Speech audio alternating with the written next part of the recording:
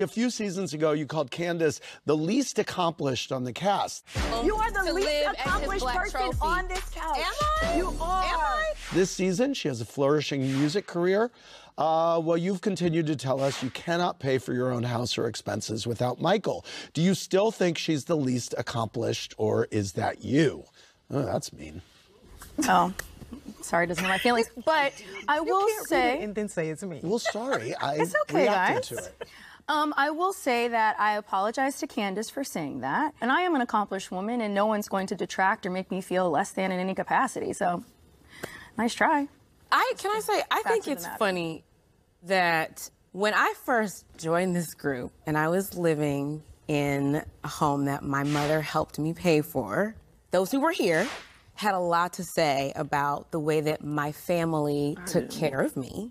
And you were one of those people. When your mom is still taking care of... I'm in your mama's house right now. You will not talk about my mother. Do not ruin your mama's... Don't ruin your mama's You will not talk about